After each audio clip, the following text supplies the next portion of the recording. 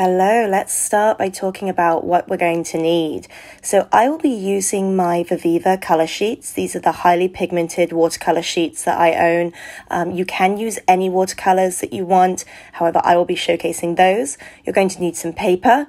I recommend 140-pound watercolor paper, cold press, or a caddy paper, something that will take a lot of water because I tend to use a lot of water in my techniques.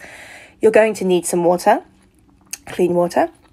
You're going to need paper towel, kitchen towel, and you're going to need brushes, watercolor brushes. I will be using a quill brush. Not everyone has one of these kind of brushes. That's totally fine, as long as it goes to a point. So a large round will do. You're also going to want a detail brush. So again, I'm going to be using quite an unusual brush, a bent angle spotter. However, any watercolor brush that's got a small tip, like a small round, that's totally fine as well.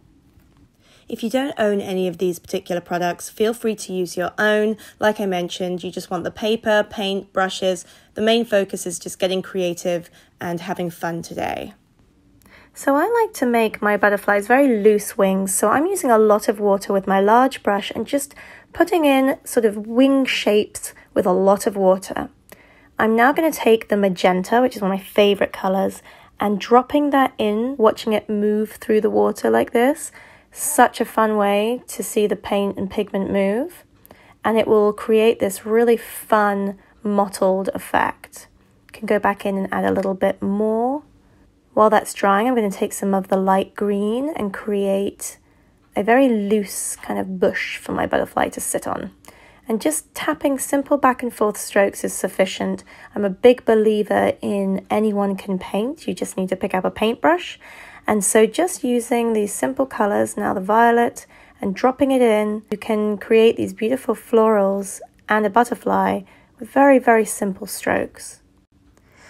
Now, once the butterfly is dried, you can go in and do a second layer of magenta or any color of your choosing.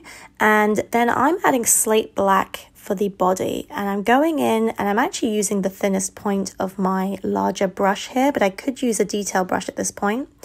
But I'm just doing some back and forward strokes around the wing shape. So I'm trying to really create sort of some shape to my wing. The top of the wing has got a little bit of black. I don't really have an inspiration photo for this one. I'm kind of just winging it, so to speak, with the wings.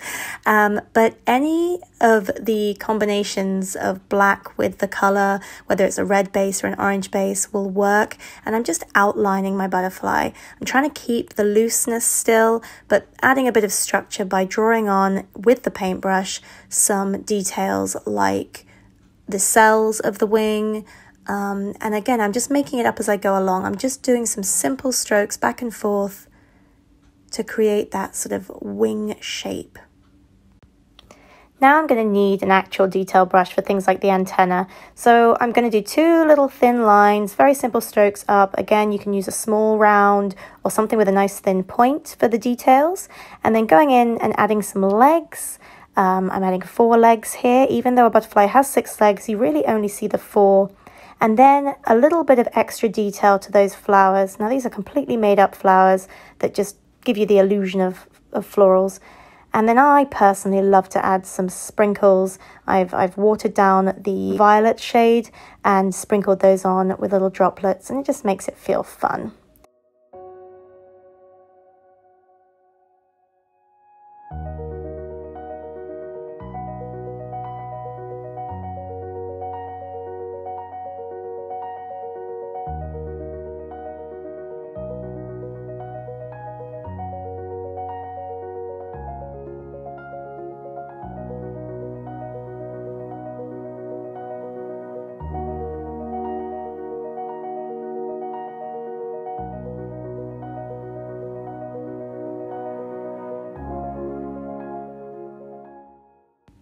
So that just shows you with just the 4 colors of Aviva, and there's 16 in this particular pack, but just 4 colors can make 2 very different looking butterflies.